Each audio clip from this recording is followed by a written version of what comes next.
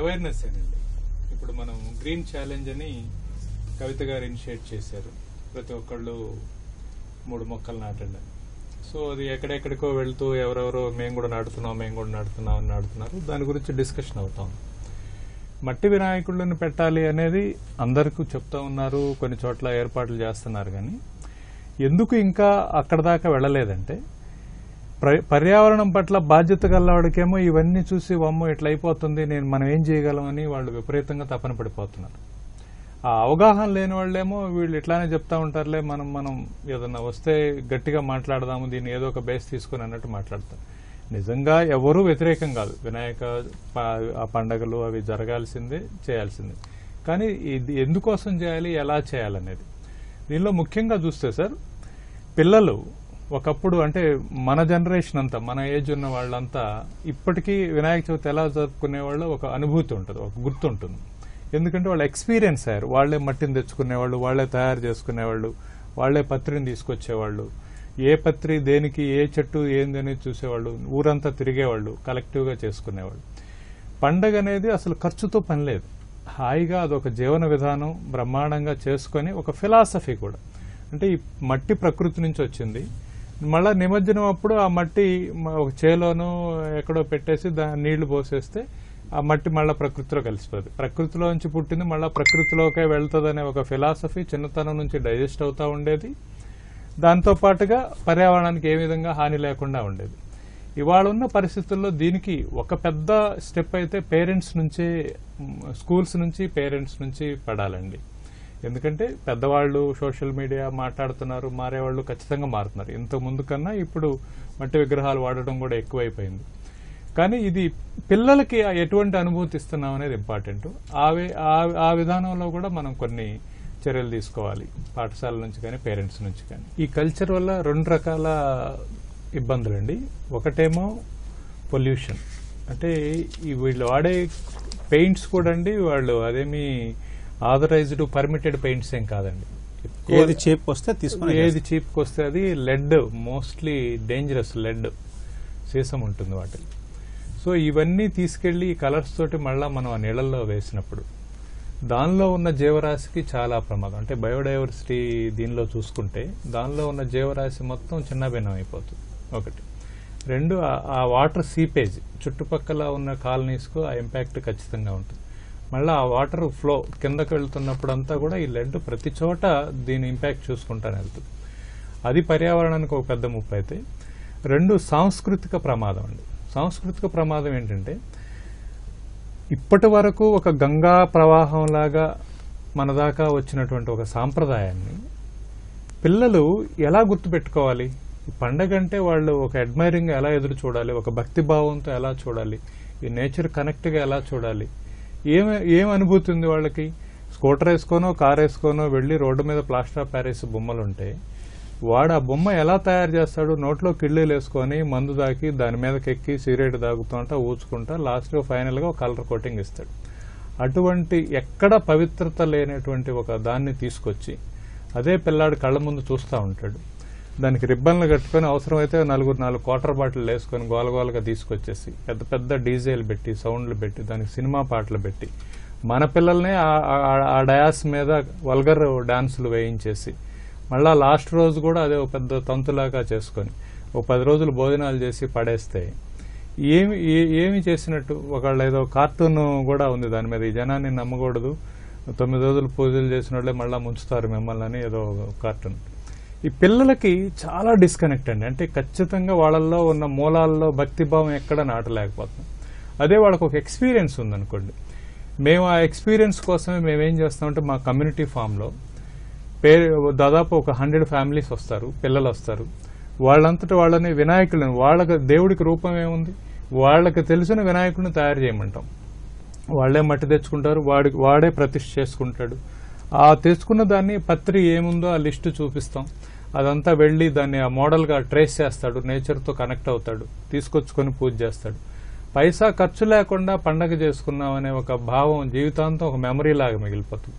దాన్ని ఒక వాట్సాప్లో ఒక సెల్ ఫోన్లో ఒక సెల్ఫీ తీసుకొని దాన్ని జీవితాంతం గుర్తుపెట్టుకుంటున్నారు. ఆ లాస్ట్ ఇయర్ పండగకి వచ్చిన వాళ్ళు ఈ సంవత్సరం ఒక్కొక్కళ్ళు ఒక 5-6 చెప్పి ఈ సంవత్సరం దాదాపు 500 మెంబర్స్ స్కూల్ చిల్డ్రన్ మన వందే మాతరం ఫౌండేషన్ నుంచి మన పొలంలో పండగ చేసుకోవడానికి వస్తున్నారండి. ఈ 2 ప్రమాదం, ఒకటి పర్యావరణం అయితే 2 సాంస్కృతిక ప్రమాదం అండి. ఒక భావన పిల్లల్లో నుంచి నాశనం చేసేస్తే ఇదా పండగ, దీనికే ఇంత ఇదా, దీనికి నేను దండం పెట్టుకొని భక్తిభావంతో ఉండాలా, ఇట్లా చేస్తే చదువు వస్తుందా అనే భావం పిల్లాడికి వస్తే ఏమి నేర్పుతున్నట్టు మనం? ఖచ్చితంగా పేరెంట్స్ దీని మీద ఒక చర్య తీసుకొని నిజంగా పండగ అంటే ఏంటి, ఎటువంటి భావంతో ఉంది, వాళ్ళు ఎలా చేసుకున్నారనే దాన్ని గనక వాళ్ళకి ఇవ్వలేకపోతే మనంతటా మనం ఒక దుర్మార్గంగా ఇప్పటిదాకా వచ్చిన సంస్కృతిని నరికేసినట్టు అవుతుందండి. దానికి ఏం చేయొచ్చు అంటే, ఒకటి శ్రీనివాస్ గారు అన్నట్టు మట్టి విగ్రహాలను అందచేయడం ఒకటి వాళ్ళకి అందుబాటులో.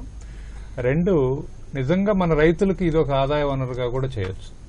ఏదైతే ఈ పత్రి ఉన్నాయో, ఈ వెజిటబుల్ క్లస్టర్స్ దీనిలాగానో ఈ పత్రి క్లస్టర్స్ సిటీ సరౌండింగ్స్ ఫార్మర్స్ ని ఎంకరేజ్ చేసి ఈ టైంకి అందుబాటులో వచ్చేలాగా అలాంటివన్నీ మనం చేసేసి దాన్ని ఒక ప్యాకేజింగ్ లాగా చేసి నియర్ బై పార్క్స్ లో కానీ వాళ్ళ ఫార్మర్స్ ద్వారా కనుక ఇవ్వగలిగితే ఫార్మర్స్ కి అదొక అడిషనల్ ఇన్కమ్ అవుతుంది.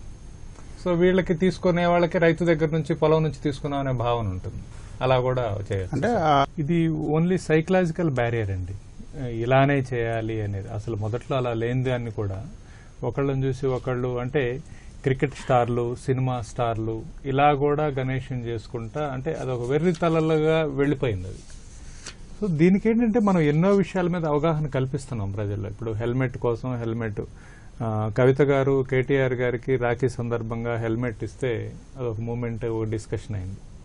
అలాగా గవర్నమెంట్ ఏం చేయాలంటే, సరే ఈసారి ఇది అయిపోయింది, వెరీ ఇమ్మీడియట్ గా నెక్స్ట్ ఇది తీసుకొని ఏం చేయొచ్చు అంటే, ఈసారి పర్యావరణ హితంగా ఉన్న వాళ్ళకే పర్మిషన్స్ ఇద్దాము. ఎందుకంటే మీకు ఈ పర్మిషన్స్ ఇవ్వటం కన్నా దానివల్ల వచ్చే మన హైదరాబాద్ పాపులేషన్ కి అందరికి మనం పడే ఇబ్బందులు ఎక్కువ. అంటే ఈ టోటల్ ఇన్ని కోట్ల మంది జీవితాలని ప్రభావితం చేసే ఈ పొల్యూషన్ కోసం పర్యావరణ హితంగా పెట్టుకుందాం. దానికి ఈ నామ్స్ ఇవి. దానికి గణేష్ ఉత్సవ కమిటీలు కావచ్చు, ఎవరైనా కావచ్చు, వాళ్ళందరినీ గ్రీన్ కమిటీలను ఇన్వాల్వ్ చేసి ఏం చేస్తే ఒక స్టాండర్డ్స్ సెట్ ఆఫ్ స్టాండర్డ్స్ పెట్టుకోవచ్చు అని. ఎంత సింపుల్ గా ఉంటుందంటే, మీరు వెస్ట్ బెంగాల్లో ఎక్కడ ప్లాస్టర్ ఆఫ్ ప్యారిస్ భూములు ఉండవండి. వరి చెత్తతోటి షేప్ తయారు చేస్తారు, పైన మట్టి జస్ట్ ఒక 2 వేళ్ల మందంతో మట్టి పూత వచ్చేస్తుంది, అద్భుతమైన విగ్రహాలు ఉంటాయి. మళ్ళీ అయిపోగానే ఒక బకెట్ నీళ్ళతోటి మొత్తం ఇదైపోతుంది. అలాంటి సిస్టమ్స్ చాలా ఉన్నాయండి. దాన్ని గవర్నమెంట్ ఒకటేమో పర్యావరణ హితంగా ఉన్న వాటికే పర్మిషన్స్ పెట్టుకుందాం, మిగిలింది లేదు, మనందరి బాగు కోసం చేస్తామంటే ఎవరు వ్యతిరేకించరండి. 2, ఒకవేళ కనుక చేయాలనుకుంటే నిజంగా మీరు అన్నారు ఎత్తు అని, ఈ వరి చెత్తతోటి బెంగాల్ మన వాళ్ళని ఎవరైనా వెళ్లి చూసిరమ్మనండి. బెంగాల్ కళాకారులు కూడా మనం చూసాను, అంబర్పేటలో వచ్చి వాళ్ళు కూడా కొన్ని చేస్తున్నారు. అది చేస్తే ఎంత హైట్ గానీ అదేమి ఇష్యూ కాదు, అది కూడా 15-20 అడుగుల వరకు కూడా దాంతో చేయగలుగుతుంది.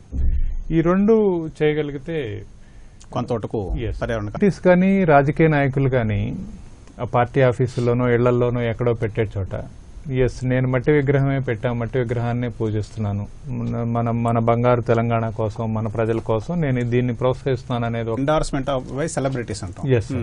సో అది ఒక వాయిస్ ఇవ్వగలిగితే, నేను ఇలానే చేస్తాను, మీరు కూడా ఇలా చేయండి అని చేస్తే దాని ఇంపాక్ట్ కూడా ఉంటుంది సార్. ఇది స్కూల్ స్టేజ్లోనే ఇది స్టార్ట్ అవ్వాలి సార్. వాళ్ళకి ఏం చెప్పొచ్చు అంటే, అవసరమైతే స్కూల్కి ఒక రోజు సెలవు, 2 రోజులు సెలవులు ఇచ్చైనా సరే ఒక ఎక్స్కర్షన్, ఎక్స్పోజర్ విజిట్స్ లాగా నియర్ బై ఫార్మర్సో విలేజెస్కో తీసుకెళ్లి స్కూల్ బస్సులోనే తీసుకెళ్తారు. అక్కడ ఫార్మర్స్తో కలిసి ఆ పత్రి అంతా కలెక్ట్ చేసుకుంటారు. అక్కడ మట్టితో చేసిన వినాయకుడిని తెచ్చుకుంటారు. ఆ రైతుతోటి, ఆ పొలంతోటి వాళ్ళతో ఒక అనుభూతితో వస్తారు. ఈ ఎక్స్పీరియన్స్ ఆయనకి, ఆ పిల్లాడికి ఒక లైఫ్ టైమ్ మెమరీగా మిగిలిపోతుంది. తీసుకొచ్చి ఇంట్లో పెట్టి పూజ చేసుకుంటాడు. ఒక తరం అలా తయారవగలిగితే ఖచ్చితంగా మార్పు వస్తుంది. కొన్ని లక్షల మంది పిల్లలు, కాలేజీ విద్యార్థులు ఉన్నారు. వీళ్ళని స్కూల్స్లో, కాలేజెస్లో ఇదొక ప్రోగ్రామ్. ఎవరైతే ఇంట్రెస్టెడ్ ఉన్నారో వాళ్ళందరికీ ఎక్స్పోజర్ విజిట్ ఉంది. Nature exposure visit with Ganesha అన్నట్టు ఒక ప్రోగ్రామ్ పెట్టుకుంటే, అలాంటి ప్రోగ్రామ్స్ చాలా అవేర్నెస్ వస్తాయి, పిల్లలకు కూడా ఒక అనుభూతి అండి. సంవత్సరం గణేష్ చతుర్థి చాలా పెక్యులర్. మనకి ఏంటంటే మున్సిపల్ ఎలక్షన్స్ రాబోతున్నాయి. హైదరాబాద్లో కార్పొరేషన్ ఎలక్షన్స్ లో దాదాపు పాపం ఈ రాజకీయ నాయకులందరూ ఈ కాలనీల వాళ్ళు, బస్తీల వాళ్ళు మిగతా వసతులు, ఫెసిలిటీలు అడిగే కన్నా మాకు ఒక విగ్రహాన్ని ఇవ్వండి, మాకు మండపాన్ని ఇవ్వండి, మాకు పర్మిషన్లు ఇవ్వండి, ఇది అడుగుతూ ఉంటారు. ఈ రాజకీయ నాయకులు పోటీ పడి కార్పొరేట్ ఎలక్షన్లో నిలబడే వాళ్ళందరూ కనుక పెట్టేస్తే అసలు ఏమైపోయిద్దో అని భయం వేస్తుంది. ఆ రణగణ ధ్వనులు, ఆ విగ్రహాలు, ఆ గొడవ, పొల్యూషన్లు, మందు మాకు అది కాకుండా నిజంగా మనం ఎదిగాము, మనం ఒక మంచి నగరం, హైదరాబాద్ ఒక విశ్వనగరం, ఇవాళ సేఫెస్ట్ ప్లేస్, అన్నీ బాగున్నాయి, ఫెసిలిటీస్ ఉన్నాం, వీటన్నిటిలో ఒక ఆదర్శంగా తీసుకోవాల్సింది మంచి రాజకీయ నాయకులు చేయాల్సిన పని ఏంటంటే అక్కడ వాళ్ళు ఒక మూమెంట్ తీసుకోవాలి. ఈ ప్రజలు కూడా ఏంటంటే ఏదో ఒక విగ్రహం ఇచ్చేవాడు కార్పొరేటర్ అని కాకుండా ఒక మట్టి విగ్రహాన్ని పెట్టేవాడే మా కార్పొరేటర్ అనేటట్టు ఒక నినాదం గనక చేయగలిగితే మనం కూడా, సో వాళ్ళు కూడా దాని విషయం ఆలోచిస్తూ ఉంటారు. ఈ పర్యావరణమైన పనులే చేయలేకపోతే ప్రజలకేం మేలు చేస్తారు వాళ్ళు? సో అందుకని ఈ పర్యావరణ హితంగా ఆలోచించగలిగే కనీస వస్తువులు ఉన్నటువంటి ఆలోచన అక్కడ మొదలైతే ఖచ్చితంగా ఆ మార్పు ఉంటుంది. Best colony awards, green Ganesha awards లాంటివి ఒకటి అనౌన్స్ చేయొచ్చండి.